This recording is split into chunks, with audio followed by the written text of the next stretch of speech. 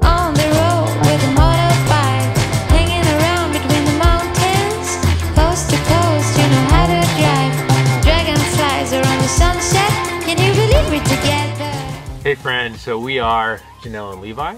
And in our opinion, a must-visit place is Alaska. Yeah, this was on our dream list 4 years ago when we bought the van. Took us a little bit longer to get there than we thought. And the reputation of Alaska definitely precedes itself, so you can understand that we were a little nervous heading up there if the vision we had of Alaska was greater than it would actually be. And it like far exceeded our expectations. It was amazing. Baja, Mexico.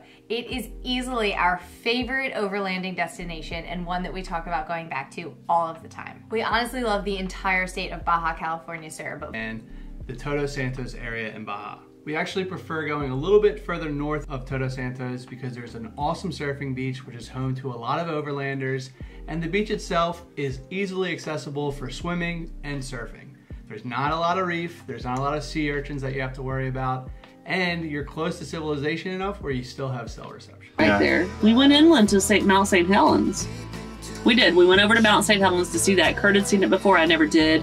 It was cloudy, so you couldn't get a great view of Mount St. Helens itself.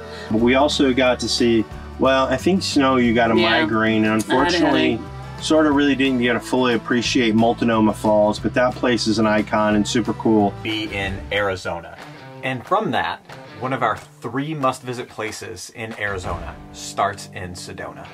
Sedona is a place for everything outdoors, or if you just want to be surrounded by red rock formations.